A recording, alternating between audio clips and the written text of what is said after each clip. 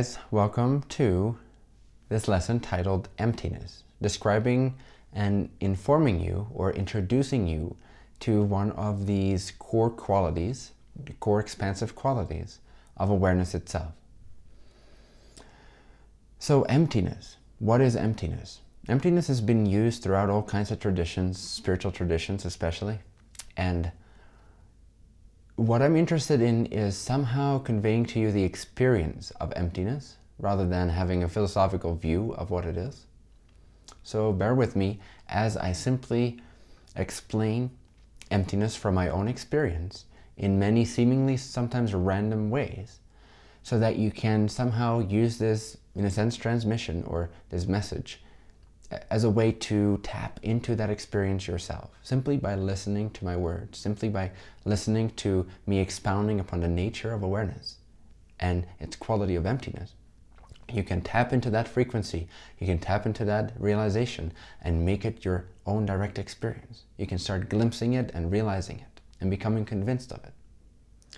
So, many of these qualities in awareness are very similar. They have a very close alignment with each other. So there's like emptiness, there is formlessness, there's spaciousness, but those are simply slightly different angles from which to start recognizing the quality of awareness. Even though you've realized in the previous lesson that awareness is not a state, but it does have innate qualities that can be enjoyed and tapped into and utilized. So let's go with emptiness. Emptiness is the experience of lack of or absence of solidity, you could say. And again, I'm just going to, in a sense, just ramble with this video. I'm just going to explain this in as many ways based on my own direct experience as I can. So emptiness can be experienced as the absence of solidity. Think about that for a second. What does that mean? It means that the solidity that we give to things by means of our definitions, our ideas about objects, our beliefs about how reality is structured, how it works, what it's made out of. Matter, most people believe it's made out of matter, which is not true. But we'll see that in Enlightenment 3, inseparability. But for now, realize that emptiness can be experienced as the absence of solidity. So, you may have already experienced this in the previous chapters when you were relaxing your mind, when you were giving away all thoughts. Then suddenly there might be a quality of emptiness to the appearances that you see. You've observed appearances come and go, appear and disappear. So you have realized that appearances have the ability to simply arise in a sense, arise out of thin air, out of emptiness. And they endure and they are seemingly present for a while. And then you are no longer experiencing them. They disappear back into emptiness. Now here's the thing, even while appearances are present, they are still existing in and of and as this emptiness. Awareness is essentially empty. It is essentially devoid of, in a sense, substance. Yes, it has the illusory presence energy at its disposal, the divine yet illusory presence energy at its disposal to create and project whatever it needs to generate the experiences it wants to experience so that it can be expressing infinity in all the ways that it can think of expressing infinity. However, just because awareness has at its disposal this creative love light presence energy, that does not mean there is actual substance in the universe so much. In other words, even presence energy, when it creates an appearance, when it forms itself into a certain form, essentially speaking, if you would, in a sense, take your consciousness and go microscopic, enter the objects, enter the appearances, you would find nothing but emptiness. You would find nothing but empty, vast intelligence. This can be realized, this can be directly experienced, more so with every time you practice to simply want to experience this, because desire is key for whatever you want to realize. All you need is the desire to realize it, and bam, you're right there. You're starting to tune into it. You're starting to tap into that reality, that realization, and you start to, in a sense, download the vibration or the vibratory state of consciousness that contains that lesson, that contains that realization, that sees life from that particular point of view. So again, simply hearing me expound upon the nature of emptiness, allow yourself to absorb what I'm sharing, and allow yourself to download the experience that my words are coming from and that they are pointing to. So imagine, in a sense, reaching out your hand through appearances that come up. Appearances come up and your hand represents your consciousness. Imagine being able to simply grasp through that appearance, through the objects with your hand, without it ever colliding with each other, without molecules seemingly actually being existent. This is what experience of emptiness starts to feel like, especially when it meets appearances. In other words, when I'm aware of appearances coming up and they seem solid, they no longer seem solid to me, but they seem solid from a sort of a logical, collective viewpoint perspective. So I could tap into that. I could see it as solid if I wanted to. Not really, but I could assume that position for a moment. So an appearance comes up, it seems solid to our minds, but then when we relax, we can allow our attention to, in a sense, enter through the appearances, or tune into the insides of the appearances. And what you'll notice is that, yes, you can start to sense and feel and observe that there's energy, that there's intelligence shaping patterns of energy, patterns of geometry, patterns of light and love and energy. However, beyond even that energy, even inside of that energy, so to speak, there's nothing but spacious emptiness. Form in that sense, or appearances in that sense, don't have any substance. They don't have any basis other than awareness and awareness's presence energy. So an object, let's say a rock, does not actually consist of rock molecules. On a certain level, we can say that it does, and we can talk about that, and we can observe that. But the deeper you go into the awareness experience, into the emptiness experience, the more you'll be able to notice and recognize the infinite, endless, empty intelligence inside of, let's say, a rock.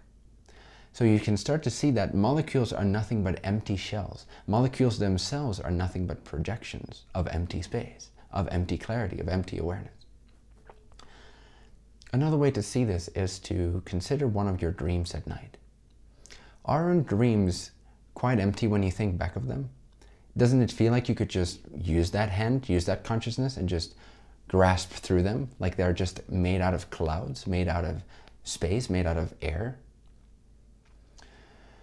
Similarly, in the waking dream, which is this, what we call being awake or being alive, but really it's no different from the perspective of awareness, because an experience is an experience. Doesn't matter how solid or in what stage it seems to be in. Experience is experience, perception is perception to awareness. So your dream at night and your dream during the day, from the awareness point of view, are equally valid experiences. One is not more real than the other. But again, when you go back to your memory of a dream at night, you can get a sense of how it's all just an empty projection inside of awareness. The things that you perceive are not actual things, so you can know that when you're awake or while you're lucid dreaming, perhaps. But if you're dreaming and you're unconscious of the fact that you're in a dream state, then things seem solid, things seem real, things seem valid, they seem solidified, they seem like they're made out of a real substance, out of matter, perhaps. When you wake up, however, you remember, you recognize, that was all just a dream. Just a dream simply not meaning that the experience was not relevant and equally valid to any other physical experience. But when we say it was just a dream, what we're really saying is it was just an empty illusion. It did not have any actual substance of its own. It did not consist of any concrete materials. That's what we're saying when we say, it was just a nightmare. It was just a dream. We refer to the empty nature of perceptions. why don't we extrapolate that to waking dream life as well? Not many of us do. Some people do. Some people have realized it. Some philosophers centuries ago have realized this too, that everything is actually emptiness. And scientists nowadays are also discovering that the smaller they go, the more microscopic they go, the more, in a sense, quantum level they go, they take their observations, the more space just appears to be there, the more emptiness seems to be there, and the less things actually appear to be solid objects. In fact, I think it's almost a common understanding by now that physical reality is really not that physical at all. And I think that many scientists and many physicists would agree with this statement at this timing. So it's time for us to catch up. It's time for us to experience this, not just observe it through a microscope or observe it through other technological means, but to actually experience what it's like to tap into the sense of emptiness. This cannot really, in a sense, be taught, because it just has to come naturally, and it has to be you that wants to tap into that sense of emptiness.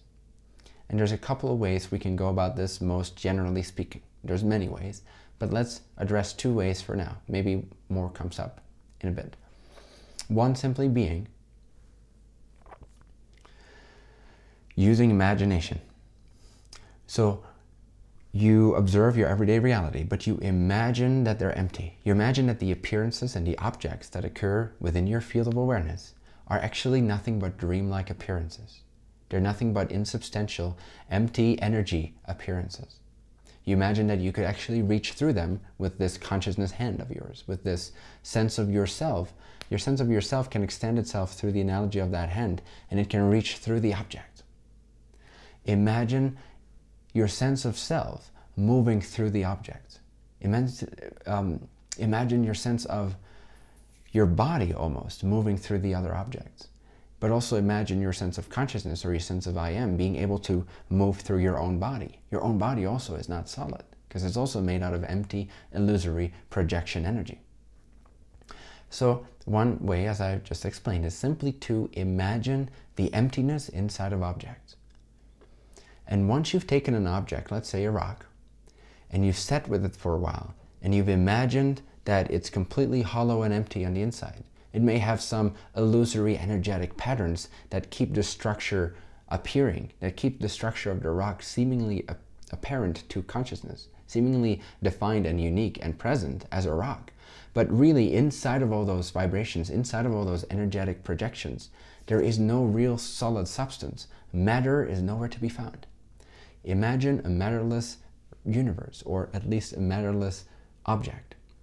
Imagine that it's just an empty shell within which there's nothing but emptiness, and that actually even the shell of the rock that makes it appear like it is a rock is itself, when you would enter that using your consciousness, using your imagination, you can sense that even that is not structured, it's not solid, it's actually pervaded by emptiness.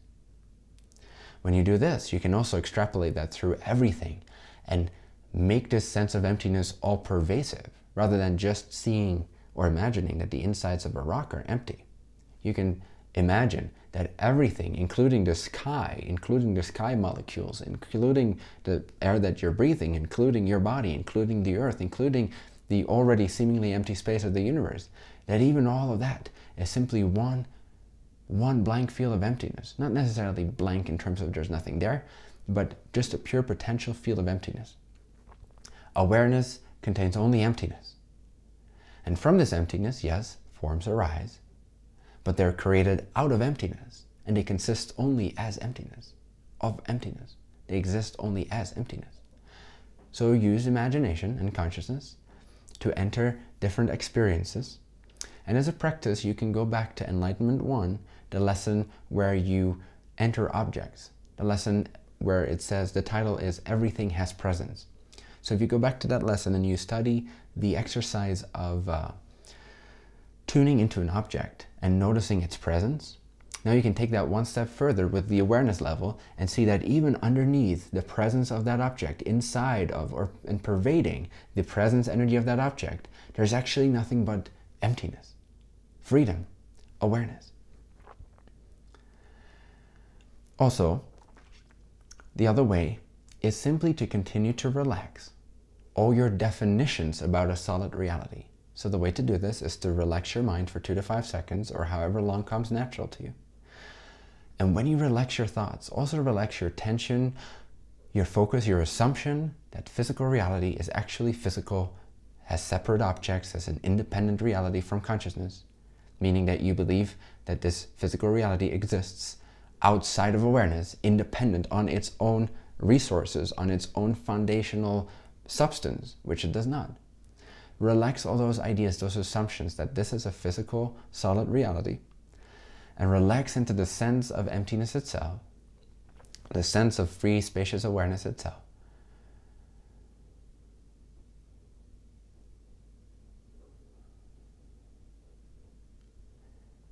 And let that make it obvious to you that all there is empty awareness, projecting dreamlike, illusory images onto its own consciousness, onto its own cognizance, onto its own screen of clarity.